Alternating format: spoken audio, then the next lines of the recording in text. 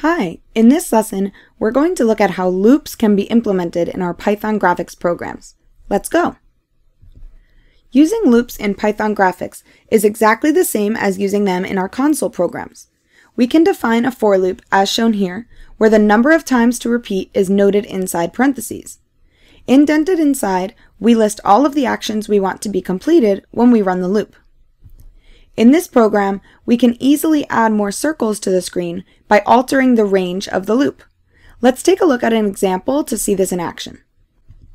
We're going to complete this exercise where we're being asked to draw 5 bars that differ in height and are spaced along the x-axis.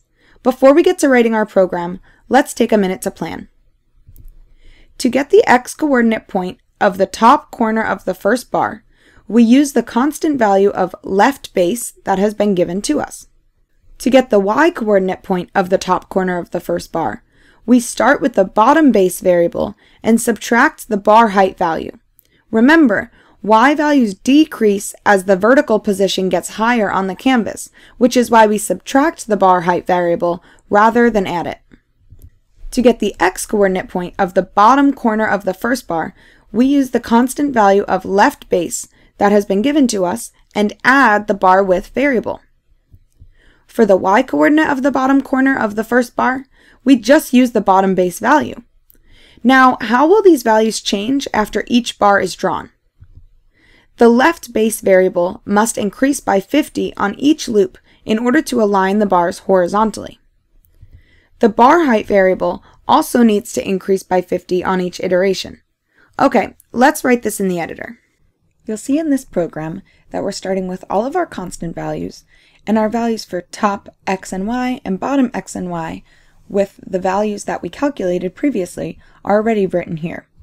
So we want to use these values inside of a for loop, and we know that we want to draw 5 bars. So we're going to use for I in range 5, and we want to indent these variable values that we calculated previously. We now want to use those inside our create rectangle command, and we want to make sure to use those variables here.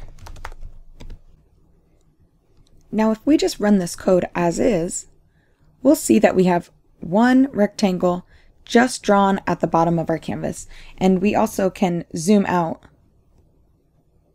to be able to see the full canvas that we have. We can just click Command minus once again to see the entire canvas there. So we just have one rectangle being drawn, but we're telling it to draw 5. Now the reason only one is being drawn is because these values of top x, top y, bottom x, and bottom y are staying the same through every single iteration of our loop. We need to make sure to use those equations to change the values of top x and y and bottom x and y so that our rectangles will be drawn in the correct location and with the correct height. So we know that we want the left base to actually change, and that should increase by what the value it was plus 50.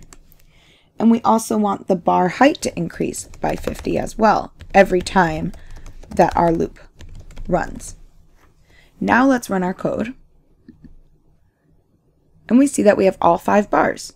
If we want to change the color of them, we know that we can just add a fill, and that will change the color of each of our bars. Great! Now it's your turn to use loops inside your Python graphics programs.